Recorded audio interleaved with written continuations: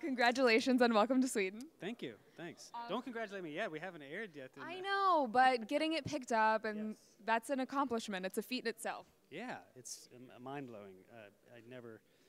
I wrote the show in my attic 2 years ago and didn't think anybody would read the script.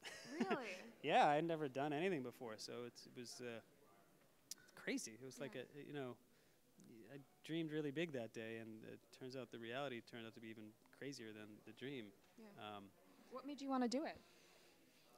I always kind of had the idea. I mean, it's a very autobiographical show. It's about my life, so it had been something in my head for a long time. And then I started doing stand-up comedy in Sweden, and that was kind of the first step towards me thinking, like, maybe I can do this. Yeah. You know, I think prior to that, it was something that I always thought I could do, but I never thought I would get the chance. And I didn't think you could just do that in the middle of your life, just be like, I'm going to be an actor. You have kids and all this stuff going on, so you're busy. And it's tough to go home to your wife and kids and say, like, I'm sorry, I'm going to be an actor. No. I know you guys are depending on me, but I have a dream.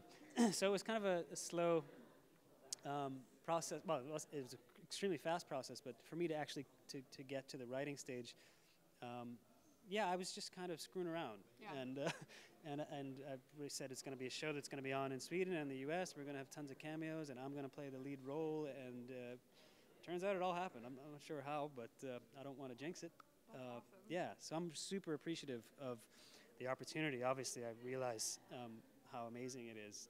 So because of that, I really worked incredibly hard on the show for the past 2 years. So now it's like a very vulnerable position to be in for it to be unleashed on the public. I'm sure it will be well received, though. Thank you. So I know zero Swedish. I know that you live there. So can you teach us something? Sure. What's a common phrase? Do you want dirty words or? Yeah, obviously. I don't know if we can. Is AfterBuzz a? If it's in Swedish, like no one will know, right? Well, so. Hair in Swedish is whore. It's true. That's awesome. Yeah. So like, but my 3-year-old son, one time we were in New York, he pointed at this woman and said, "Hey, check out that whore, Daddy.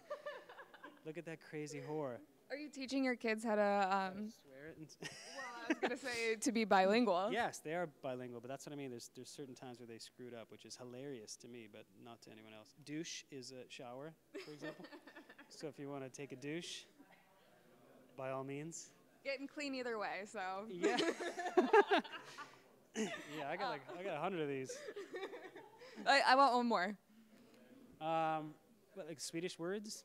Tell us a phrase. Say, watch Welcome to Sweden. Or how would you say, you should tune in to Welcome to Sweden? Snälla allihopa, ni behöver att titta på Välkommen till Sverige. Welcome to Sweden. That sounded like the Swedish chef from the Muppets. I had no idea what you were saying. I was just talking gibberish. You have no idea. Awesome. So before you go, I have to ask, your sister, Amy Poehler. Is that my sister? Just reminded you something. But do you have any embarrassing stories of when you were kids? No, of her or of me? Both. We'll take either. Well, we used to have dance contests, she and I, with some neighborhood kids. And that whole scene was very embarrassing. I think we took it to very strange levels. Okay. What kind of dancing? Well, it started off, kind of the 80s style break dancing, of course, and then evolved into some sort of weird. I can't even say what went on in that basement. Okay. It was very, very strange 80s stuff. How good of a dancer are you now? I'm a surprisingly good dancer. Really? Yeah. Do you want to bust a move? I'm actually thinking about going on the Swedish Dancing with the Stars, Swedish version. Wait, really?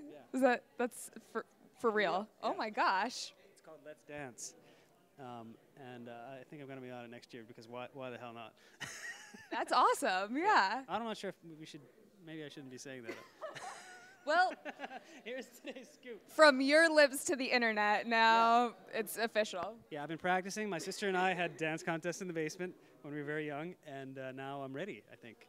I don't have any formal training or anything like that. I'm not one of those, like, ringers. I'm just more of a freestylist that I think can get things done.